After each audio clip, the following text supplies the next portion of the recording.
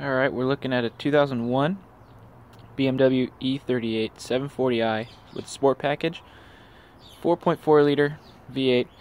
We're working on the Vanos rebuild right now, and what that entails is replacement of the oil distribution. Vanos solenoid goes in here, timing chain, and the whole Vanos unit, everything bolts up right to that. So anyways, doing two of these units requires that they stay on both sides.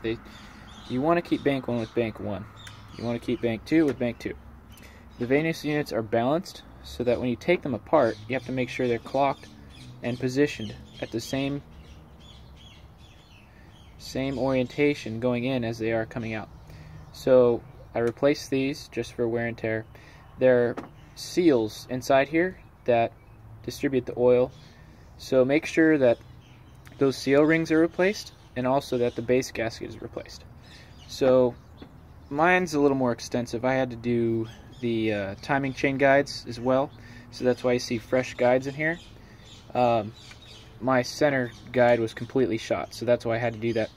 Okay, so we look here, we also have brand new installed cam chain tensioners for the intake and exhaust sprockets. I did those just on the bench. They're really simple.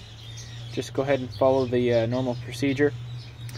And yeah, we have our timing chain tensioner set up. Don't need this yet until we start to time the motor.